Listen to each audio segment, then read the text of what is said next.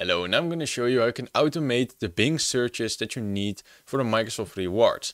So when you're level 1 you get 30 points a day, and when you're level 2 I believe you could get 250 points a day. So that's a lot of searches, but we can automate that. People always use an extension, but that didn't work for me. So I have another extension that you can try. In order to do this, you search for extension on Google.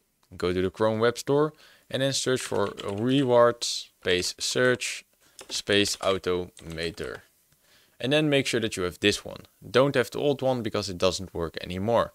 So click on this one, then click on add to Chrome, and it will be automatically added to your Chrome. After you've done that, click on this little thing right here, reward search automator. Click on this little pin so you see it right here. Then you just click on it, it will automatically go to Bing, and then you can select how many mobile searches and how many desktop searches.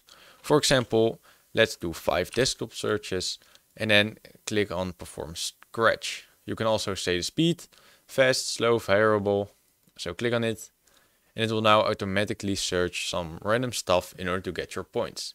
You can just do, for example, 100 searches and leave it AFK for a few minutes, and then it's all good. Now, if this has helped you, I'd say thank you for watching. Please like and subscribe.